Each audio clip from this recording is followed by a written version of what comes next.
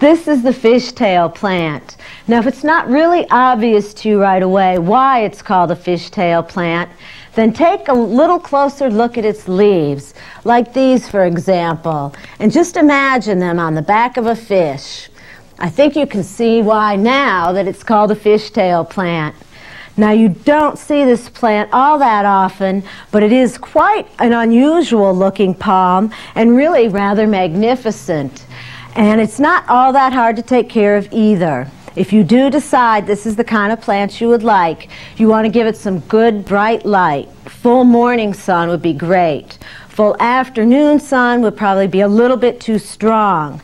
So you just want to make sure that you've got it in some good bright light with perhaps a little bit of sun.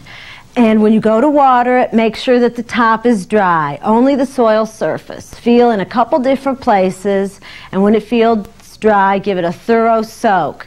Now, this particular plant will take up to 2 quarts of water. And when I look at this plant, it just strikes me as a more masculine plant. While it's not really a male or female plant, I could see that if you need a good gift for a man, I think this could make a striking addition to someone's office or den or living room even.